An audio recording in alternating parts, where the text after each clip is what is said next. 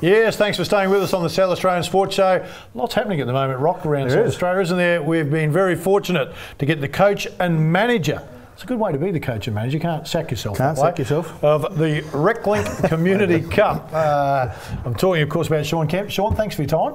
Thank you very much for having me on the show. Mate, the viewers are going, what's the Reclink Cup now? We know you played last year and this is the second game here. Can you tell us a little bit about it? Yeah, Reclink Community Cup has been going for about 24 years and it started originally in Melbourne. It was a couple of hotels that were actually pitted against each other and they raised $500 that day. 24 years on, it actually raises over $100,000 annually for Reclink, which is an association which assists disadvantaged people in the community, whether that be homelessness or drug addictions or domestic violence, and basically it's designed for to help people who can't help themselves. So this is a massive facilitator for that. And the Melbourne game, which is obviously of some notoriety, particularly with the amount of celebrities that get involved with it, now attracts up to 15,000 people every year.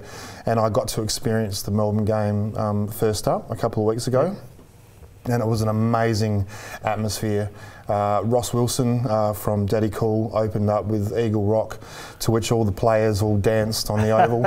And what I found most marvellous was, during the game, I took a little bit of a trundle down to the side of the oval, and I looked over and there was a sausage sizzle happening on the oval, to which the ball actually bounced off the barbecue. A player took a mark and kicked a goal. So the match is filled with a lot of frivolity, a lot of laughter, and it's a community event which brings everyone together. It's basically musicians versus media. So what sort of celebrities do you get, like to the Melbourne one? Who was there? Well, Ross Wilson, obviously. You've got people from big bands like You or My, Spiderbait, and to end the night, Waleed from the project actually played guitar with Regurgitator, to which Dan Sultan, who is an amazing Indigenous musician, got up and sang Purple Rain at the end to many people singing along to that. So, in Adelaide last year, Penny Wong flipped the coin. Graham Corns was the umpire, and that explains why there's a lack of interest in the. That's right. It was great on the day. So let's talk about South Australia though. What celebrities are going to play at Nordover? Well, myself included. Including yourself. So we've got various musicians from different bands playing, the likes of Bad Dreams, who are a great Adelaide band who are doing a lot of great stuff nationally. We've got our captain Coral Chandler from the Goodbye Horses, and on the media team we have different people from Radio Adelaide and 3D Radio, B-Side Magazine, Up News Australia. So Radio Adelaide, has that been our great Rob Popplestone's involved? Or? He'll be down there. He's promised to buy me a couple of snags before the game. So yeah, it's obviously a lot more information will get rolled out very soon via our Facebook page.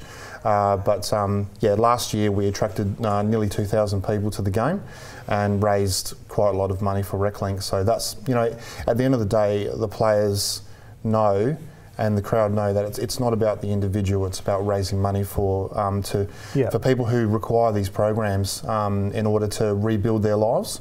And that's the motto of Reclink, which is rebuilding lives. Fantastic. All right, let's the quick answers, mate. It's at Norwood Oval when? It'll be at Norwood Oval on Sunday, August 7th. Sunday, August 7th, Norwood Oval. Should start at what time? What time should the fans get down there? I think probably about 12:30 would be good. The day is very much focused on live entertainment, and there'll be Norwood Oval, who are a great sponsor of us. They've actually set up barbecues and stalls. There'll be obviously food and beverage facilities as well, and a lot of different stuff for the kids as well. Obviously, a welcome to country. And those sort of things. So it's a great day, and hopefully we'll get blessed with a nice day. So we're confident then that Rob Popplestone won't play, because you've mentioned the sausage sizzle, so it'll be hard enough to get him past there. Now you've got beverages as well, so he'd be lucky to even find the Oval. I'm quite 2 o'clock. I'm quite relieved that he's not playing, because I had the privilege of seeing him back in the day as a footballer, so he would probably be quite dominating out there. No, he wouldn't. No, he won't. No. And there's only room for one centreman, mate, and you're picking the team. So. Yeah, I did pick the team. It was a hard task. Actually, funny you should bring that up because the teams consist of 43 players each team. Really? 43? 43. Right. So there's double ups. We all have a partner. You guys have taken flooding to a whole new level, haven't you? Well, at the end of the game last year, there was 3 games of football going on at the same time.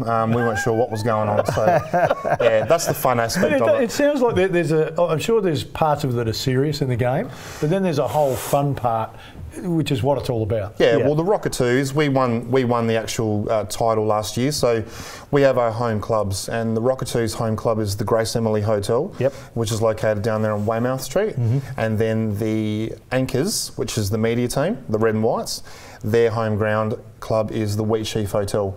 Both of those 2 hotels are amazing establishments. They're safe environments and for family and people to go along and visit.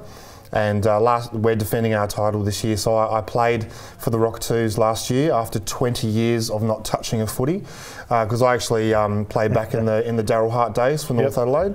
And obviously my dad, Des Kemp, was a coach here in Adelaide, so and also in the Riverland and ACT. So I learned a lot from Dad. So to get out there and to be coaching at the moment is actually quite an honour. Are you a player coach? Absolutely. So you have got it covered, haven't you? I mean, there'll be a lot of AFL coaches right now very envious. I'm the manager, I'm the player, and I'm the coach. Can't get sacked, can play as much as I want. No, pretty much do whatever you like. Well, the management side, I've had to try and sort of do that, out of my normal working hours. But it's been great to connect with different people from the community, because at the same time, Reclink is also about emphasising on eliminating isolation in people's lives, because especially in the music industry as well, it can be quite an environment where you are actually on your own island a lot. And I found even last year, by all these people coming together and being part of this, you get to make new friends and connections and networks. And I think once those things start happening in people's lives, your lives become a lot richer for it. So that, we're always looking at the bigger picture.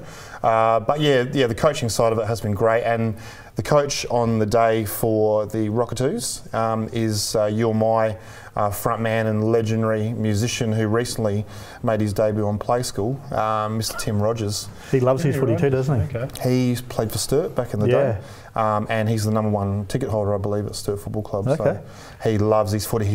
We got him out there training a couple of weeks ago, and he just lapped it up. He was trying to get every ball, and he's still very thin and wiry, so he's going to be great to have him on the day. And the coach of the Anchors, I must mention too, is a gentleman by the name of Jason Evans, and he actually founded the Cup 24 years ago. So he's defected actually. He coached the Rockatoos last year, and now he's in the Anchors. So we'll have something to say about that, and we've got a score to prove with the Anchors. So I think it could be quite a marvellous clash. All right, you need to get down there Sunday, August the 7th, 2 o'clock at the Norwood Oval. Get there about 12:30. Be a lot of fun. Proceeds go to a great cause, Reclink. Stay with us. Still plenty to come on the show.